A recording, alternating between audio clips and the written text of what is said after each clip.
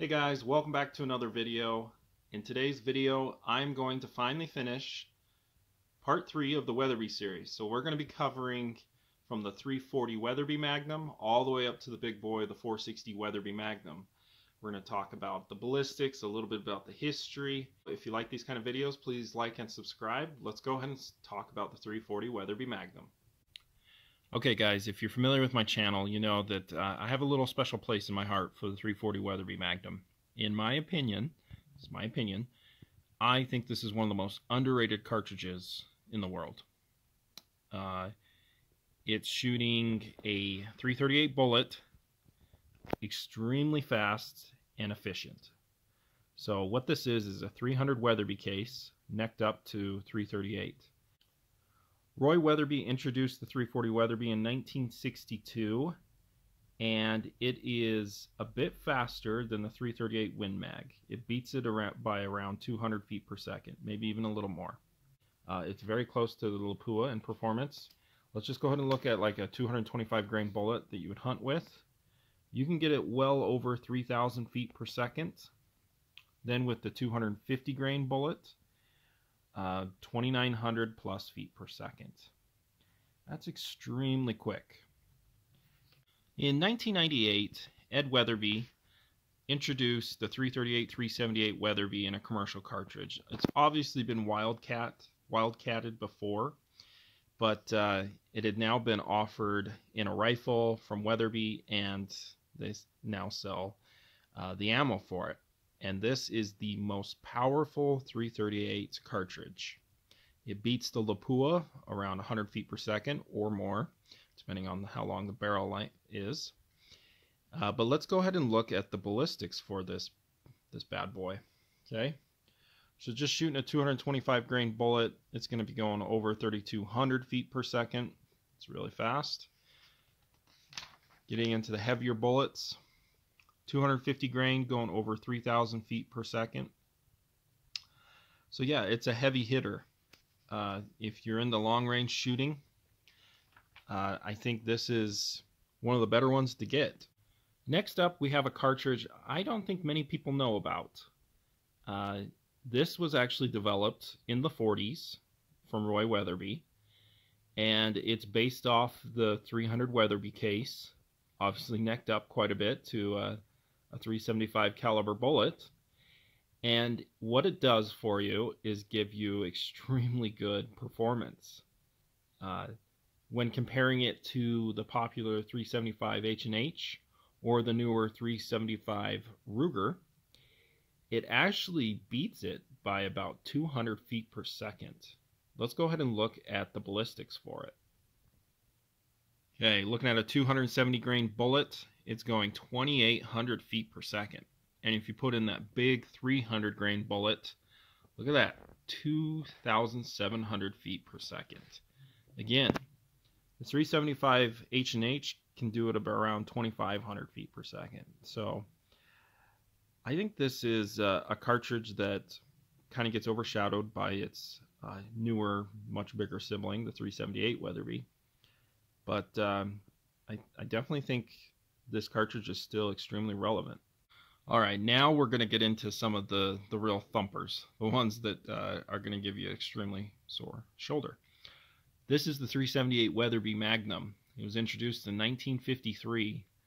The parent case it's loosely based off the .416 Rigby, obviously enhanced, and it is the most powerful .375 caliber, and it's kind of not even close. Let's go ahead and look at the ballistics for this big cartridge.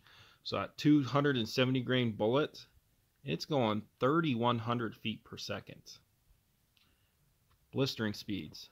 A 300 grain bullet, 2,900 feet per second. It's pretty insane how powerful this cartridge is. In 1989, Ed Weatherby introduced the .416 Weatherby Magnum, and at the time it was the most powerful .416 cartridge. And I believe why Weatherby introduced this cartridge was, correct me if I'm wrong, but at the time countries in Africa started making laws that you needed to hunt dangerous game with 40 caliber bullets or bigger.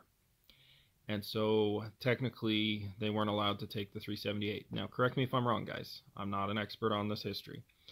So I think what Ed Weatherby was thinking was that he wanted to make something very close to the 378 performance, but not as big as the 460. So this is what we have. And so let's see what it shoots. A 400 grain bullet, and it is going 2,700 feet per second. That's pretty darn quick. And again, this was the fastest cartridge at the time. It wasn't until 2005 that the next page over, the 416 Barrett, which is based off of 50 BNG, came out.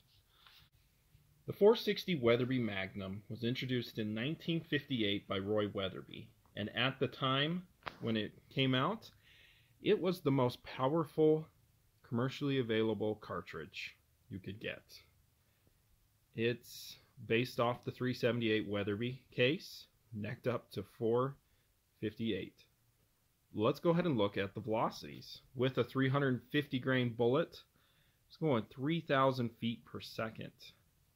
This is insane. I have a 4570, and I can shoot a 350 grain bullet roughly around 2,000 feet per second. So yeah, this thing's a big hitter. Going up to the 500 grain bullet, you can shoot it almost 2,600 feet per second. It's pretty insane. So with all of this power, there's nothing you can't kill on this world with this cartridge. Alright guys, before I let you go, I just wanted to show you the velocity that's from factory Weatherby ammo and what the energy is. These things are really hard hitters. Let's just compare it to a 300 Win Mag. 300 Win Mag is a big 30 caliber Magnum, and it produces around 37 to 3,800 foot-pounds of energy. So starting with the 340 Weatherby, with a 250 grain bullet, the velocity straight from Weatherby's ammunition is 2963. The energy, 4,800 foot-pounds of energy. So that's 1,000 more foot-pounds than a 300 Win Mag. Alright, it's only going to get crazier. Okay? The 338, 378 Weatherby. Using the same 250 grain bullet, you're going to get about 100 feet per second more. Energy goes up to almost 5,200 foot-pounds. It's a lot. Okay? The 375 Weatherby, one of the older ones here, using a 300 grain bullet, going 2,800 feet per second. The energy is 5,200.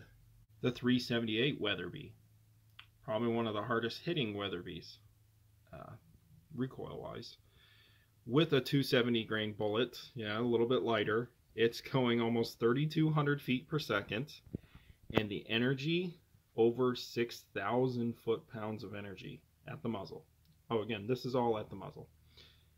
Okay, moving down to the 416 Weatherby. So one of the newer ones. A 400 grain bullet, going 2,700 feet per second, 6,400 foot-pounds of energy. So 400 more than the 378. And lastly, the big guy, the 460, using a 500 grain bullet. And it's going 2,600 feet per second. So 100 feet per second more than what the reloading book says. 7,500 foot-pounds. Well guys, thanks for watching. I hope you enjoyed the video. Just to send it off, I just want to show you, this is a box of brass for my 300 Weatherby. And their saying is, nothing shoots flatter, hits harder, or is more accurate. And I'm going to have to agree with them.